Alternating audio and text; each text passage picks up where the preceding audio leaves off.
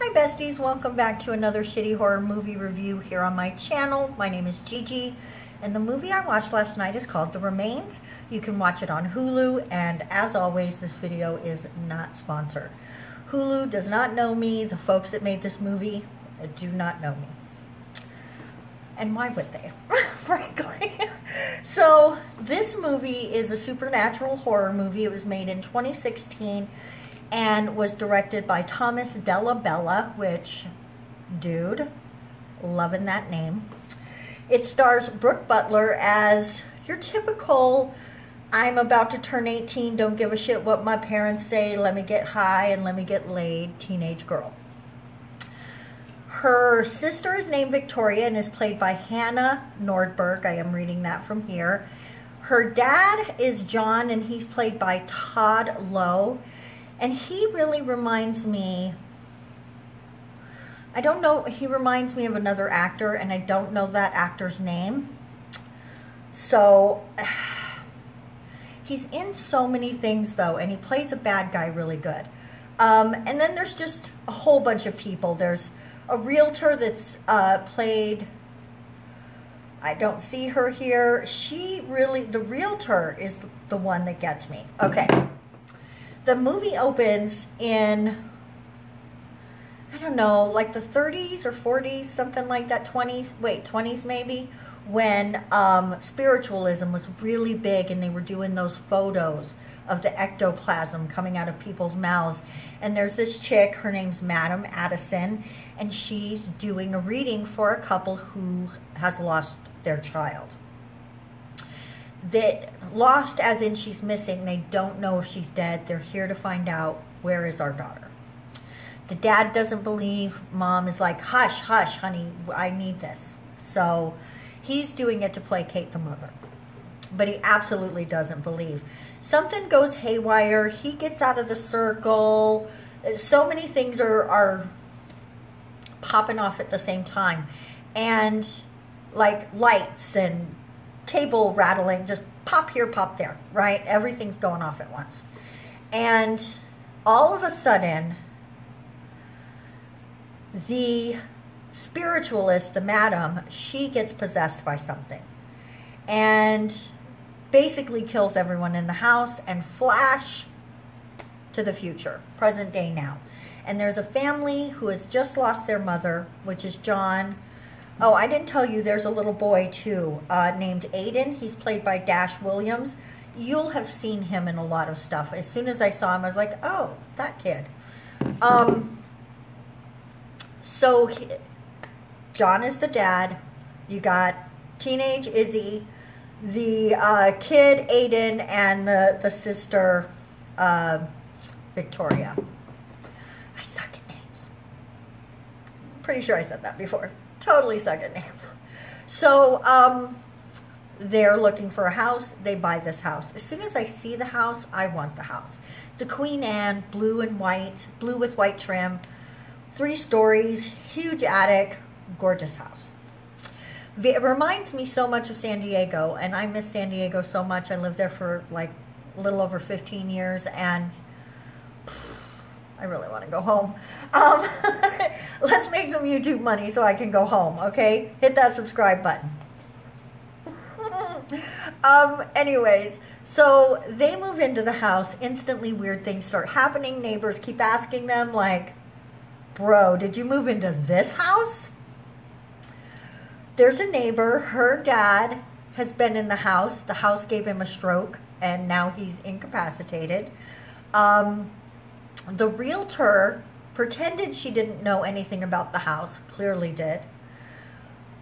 And there is something that happens in the movie that is so small, but it caught my attention so many times.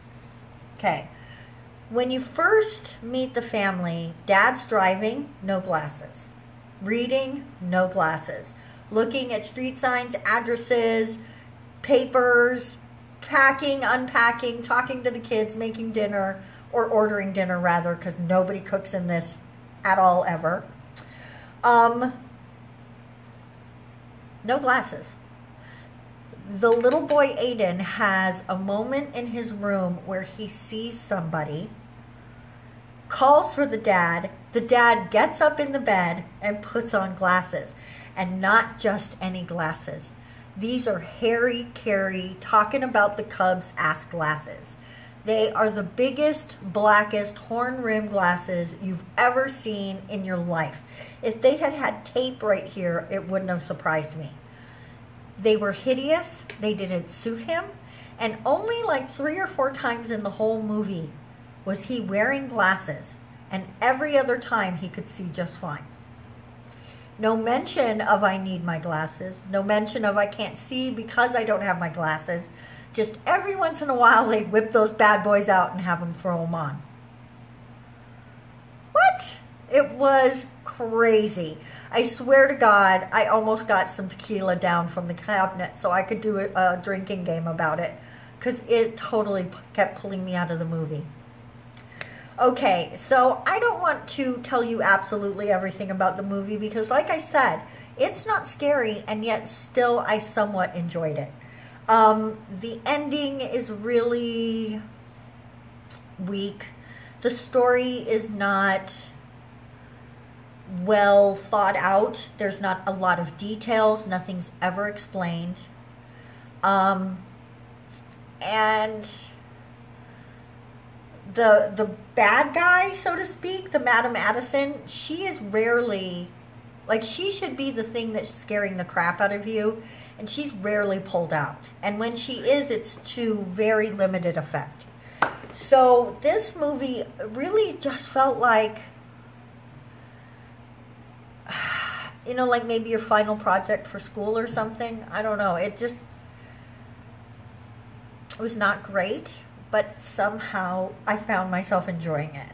So if you're looking for something that's just kind of a goof and not really something that you're ever going to take seriously or probably ever watch again, unless it's, you know, to have a drinking game with your friends, I wouldn't, you know, just go watch it. It's fine. I wouldn't say no to it. I'd say, yeah, okay, it's fine.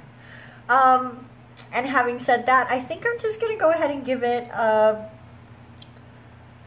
1.75 if we're going to go ahead and break it into fractions, because it doesn't quite deserve a 2, but it's better than a 1. So we're going to go 1.75. Acting a little stiff. Direction, like, was there any? I don't even know. Story so thin and just implausible in a way that, like, supernatural movies, some of my favorite stuff, I love them and I can get really sucked into them. But there's got to be detail there. There's got to be a story that I'm trying to learn more about. And in this whole movie, you don't really learn anything. Everything that happened in the first 10 minutes of the movie is all the information that you get about what's going on here. And I'm not even, that's it. That's all I'm going to say. Go watch the movie. I didn't really spoil anything for you because, like I said, everything that I've said pretty much happened in the first few minutes of the movie, except for, you know, the second family that moves in. Guys, I had a good time watching this movie. I hope you do too. Let me know in the comment section below if you enjoyed it. If you hated it, do you like what I said about it? Do you disagree with it? Let me know. We will see you again next week. I have been doing a ton of reading and watching videos and listening and trying my best to learn and grow through this entire situation of civil unrest that we find ourselves in. And I think that the best thing that I can contribute is to try to think about and explore different ways that we can move forward from here, right? Because we can't keep going back to the status quo. Policing in this country is out of control, and it is wildly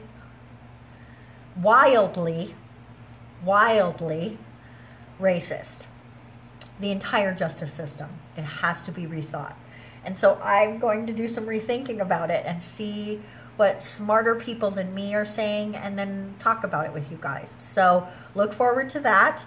And we will see you again next week for another shitty horror movie review. That is a hard thing to say, y'all. I want you to give it a try. Thanks so much for watching. Hit all my buttons, and we'll see you next time. Bye.